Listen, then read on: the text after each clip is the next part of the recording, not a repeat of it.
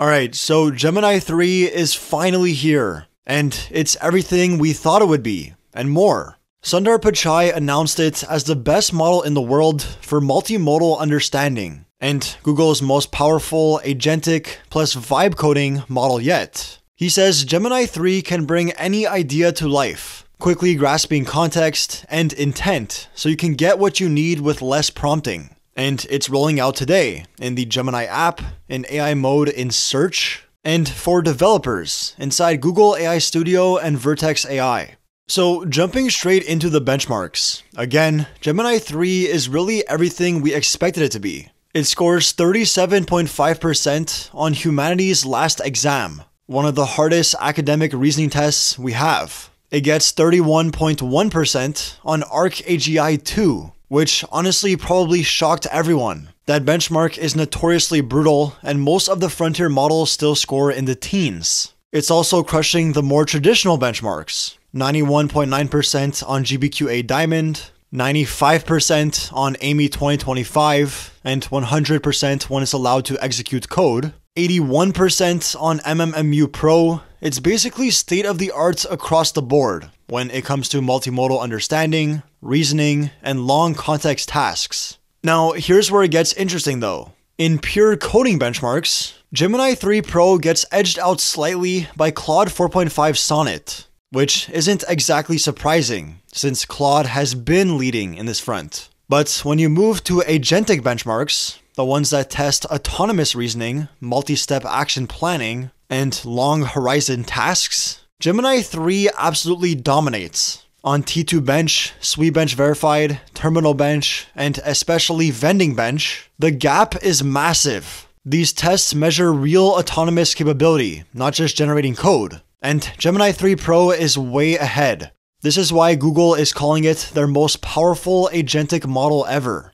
But now, as you can see here, this isn't even Google's most advanced version of Gemini 3. The benchmarks we just looked at are only for Gemini 3 Pro. Google has an even stronger version though, called Gemini 3 Deep Think, but it's not being released yet. They write, Gemini 3 Deep Think mode pushes the boundaries of intelligence even further, delivering a step change in Gemini 3's reasoning and multimodal understanding capabilities to help you solve even more complex problems. And the numbers back that up. In testing, Gemini 3 Deep Think beats the Pro version on almost everything. 41% on humanities last exam, 93.8% on GBQA Diamond, and an absolutely insane 45.1% on ArcAGI 2. ArcPrize themselves actually confirmed this. Most models are hovering around 0 to 5%, some are at 5 to 10%, and then only a few are higher than that at around 15 to 20%, like Claude 4.5 Sonnet, Grok 4, and GPT-5 Pro. But then you see Gemini 3 Pro way up at 31% with similar cost per task.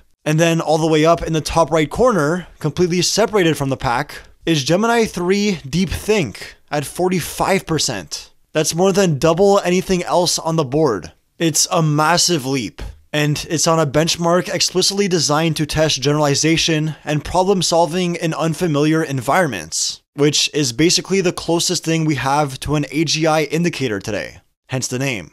Now, Gemini 3 is also leading on the LMArena, and Sir Demis Hassabis says it's become his favorite model to actually use, not just for raw performance, but for its style, depth, and what it can do with everyday tasks. And according to Artificial Analysis, Gemini 3 Pro is now the #1 model in the world. For the first time ever, Google officially has the leading language model. So according to the benchmarks and the third-party testing, Gemini 3 really does seem to be the best model out right now. But benchmarks don't always tell the full story. So let's look at what it can actually do.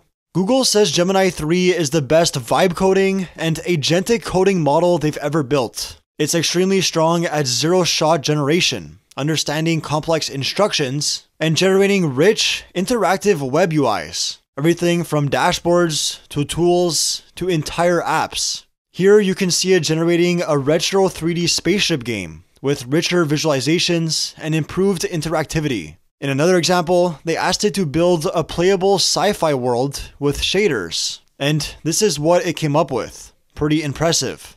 But it's not just Google demos. There's a ton of examples just like this all over X. This user managed to create a working nuclear power plant simulation in just 2 shots using Gemini 3 Pro. So while no model is the best at every single task, it's pretty undeniable that Gemini 3 is, overall, the strongest general purpose model right now.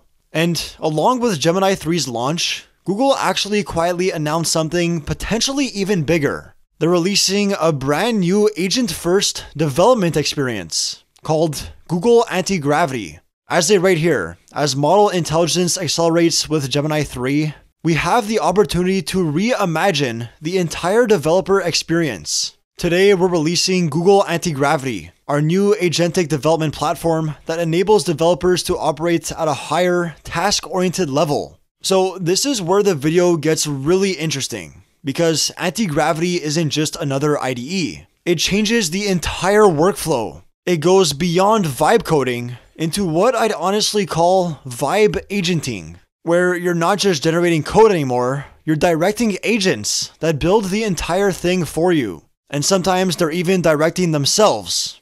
Just take a look at how they describe it. Your new focus is architecting the solution, not implementing every single step. So congratulations! You have been elevated to a manager of agents. Instead of an agent living in your tools are now instruments for many agents. The agent begins to work autonomously by creating an implementation plan and activating multiple surfaces to complete your request. Our agent is more capable, tackling complex tasks, and even doing so in parallel, letting you ship more than ever before. So as you can see, Antigravity isn't just a fancy new UI. It's a fundamental shift in how you build software. Using Gemini 3's advanced reasoning, tool use, and agentic coding capabilities, Antigravity turns AI from a passive helper into an active partner. The agents get their own dedicated surface, and they have direct access to your editor, terminal, and even your browser. That means they can plan tasks, write the code, run it, debug it, validate the output, and fix their own mistakes, all on your behalf. And Antigravity doesn't just use Gemini 3 Pro. It comes tightly integrated with Gemini 2.5 computer use for full browser automation, Nano Banana, Google's top-rated image model, and of course, Gemini 3 Pro as the brain behind all of it. This is really the first true agent-first development environment from any major AI company. And it's probably the first glimpse at how developers, and even non-developers, will build in the next few years. Now finally, the next big thing Google highlights is planning, specifically long horizon reasoning, which is one of the hardest skills for any model. As we saw earlier, Gemini 3 Pro is state-of-the-art on Vending Bench, which simulates running an entire vending machine business for a full year. The model has to make hundreds of decisions, manage inventory, set prices, handle customers, and stay on task without drifting. Gemini 3 Pro is the most consistent model in maintaining tool use and decision-making over long time periods. And it ends up generating the highest returns compared to all other frontier models by quite a decent margin. So this is the kind of capability that actually translates into real-world usefulness. And this is likely why Demis said Gemini 3 is his favorite model for everyday tasks. Because with better long horizon reasoning, it can actually get more things done, like booking local services or organizing your inbox. So to wrap this up, this is really just the beginning of the Gemini 3 era. As of today, Gemini 3 is already rolling out to everyone in the Gemini app, to Google AI Pro and Ultra subscribers inside AI mode in search, to developers in the Gemini API, AI Studio, Antigravity, and the Gemini CLI, and to enterprises in Vertex AI and Gemini Enterprise. And as for Gemini 3 Deep Think,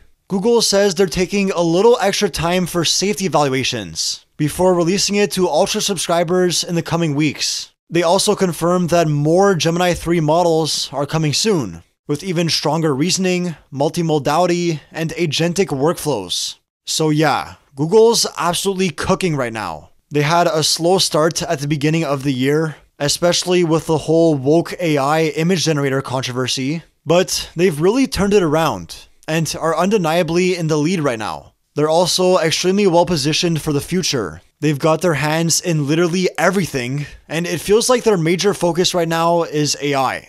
So it'll be interesting to see if Gemini 3 holds its lead through the end of the year. I personally think it probably will, but let me know what you think in the comments. Will Gemini 3 still be the best model come January 1st, or will someone else dethrone them? Also, let me know what you guys think of Gemini 3 in general. I haven't gotten to use it much yet, so if any of you have already tried it, definitely let me know your thoughts below. Anyways, thanks for watching, like the video, subscribe to stay up to date, and as always, I'll be catching you guys in the next one.